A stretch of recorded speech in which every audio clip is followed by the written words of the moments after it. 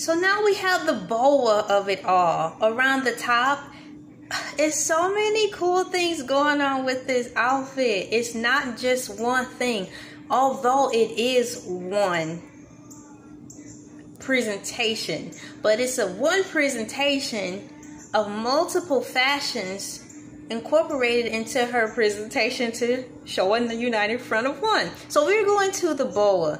It's around the top. It's not just a regular line. This is where the dress begins. No, it's a feathery boa around that. And then underneath that is a belt buckle. The belt buckle. Dude, she's the champ. No matter what you say, no matter how you make... Oh, that's the coffee maker. I guess the coffee maker agrees too. However you shake it, she's still the champ.